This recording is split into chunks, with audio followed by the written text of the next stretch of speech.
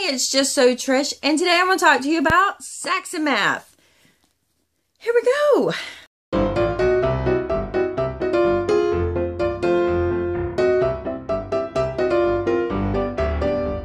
Okay, so Saxon math, you may love it, you may hate it if you've used it, you may know nothing about it.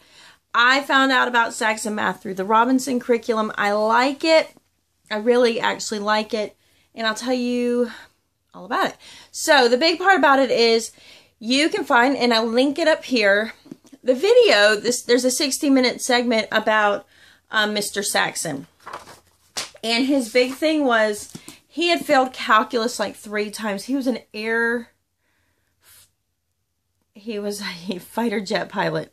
Took me a minute there. He was a fighter jet pilot. He felt like math was not written in a common sense form. And so he took to writing a math book. Please don't get this misconstrued with the current Saxon math books. Those are not written by Saxon. Those are just written by Hake. But the originals are by Saxon, and they're usually first or second edition. Okay, so he did them incrementally, and he just began review. So this is a spiral math. No glitziness whatsoever. It is, there's your lesson. Here's some examples. Here's your problem. Old school textbook. Old school textbook. If you watch the 60 Minutes, he will talk about, he actually started donating these to failing schools. He's donated the textbooks to failing schools and minority, the whole minority failing schools, and started bringing all these kids up to an equal level in math.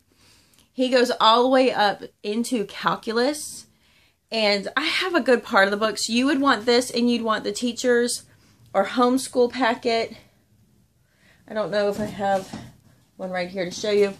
You'd want the homeschool packet, and you can even get the test packet. But I don't always do a test. If you feel like you want to do the test,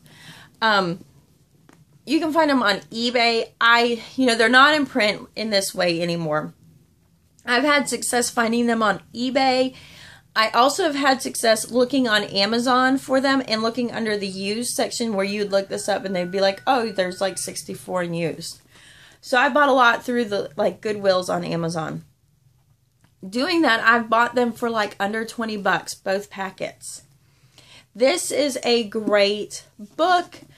I'm going to start linking a link to Kathy Duffy's reviews for this curriculum.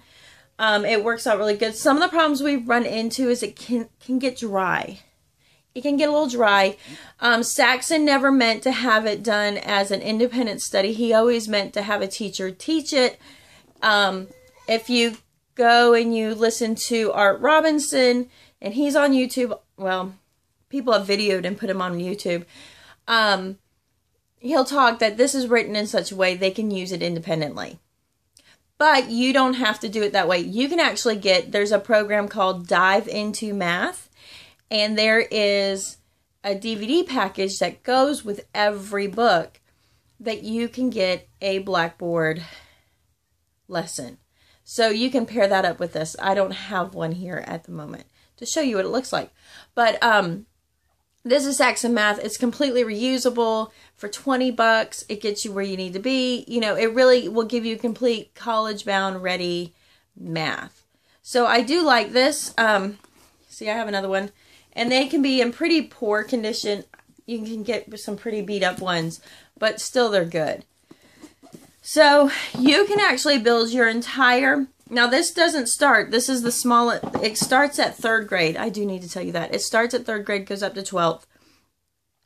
And I believe if you look into the Dive Into Math, they will do some CLEP DVDs that once you're done with your Saxon math, you can go and try and CLEP out of your credit hours. CLEPing means you test it into your credit hours for college.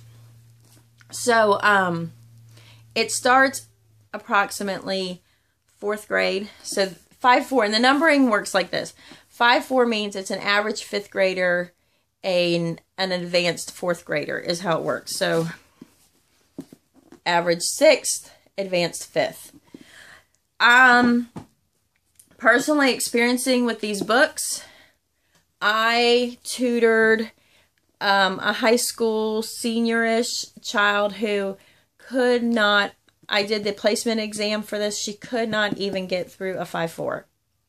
She could not do basic math. Over the course of 3 months, she only did, I mean, now, she had it there, so it wasn't like she was a young kid. She only did the practice. Because how these are set up is this practice covers the lesson. These problem sets cover the content you've already learned. So that's the spiral part. What she did was she would read the lesson, do the practice, and every 5th lesson she did all of the problem sets. She worked through 5-4. She worked through 6-5, and essentially over a summer taught herself basic math, went back into the school year, going in as a senior, and was actually at level for the classes she was taking. Now, she was not taking intense math classes, but she was at level for the first time, and she had the capability of doing basic division, it was incredible, and she was able to teach herself, and she was moving through it. So it worked really good.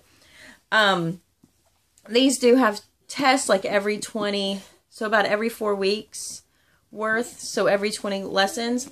These have a test that goes with it, and on the test you could actually use it to see if, if you like place and you're like, I know some of this, I would use the test to place out and above, or just go through and read the lessons and skip them. But I really like these. They're always a cornerstone to my curriculum, whether we're using them or not. Sometimes we have to take a break because of the spiral approach, and I have children who need to master. So now that I've been interrupted, I better go. I hope this helps. See you later.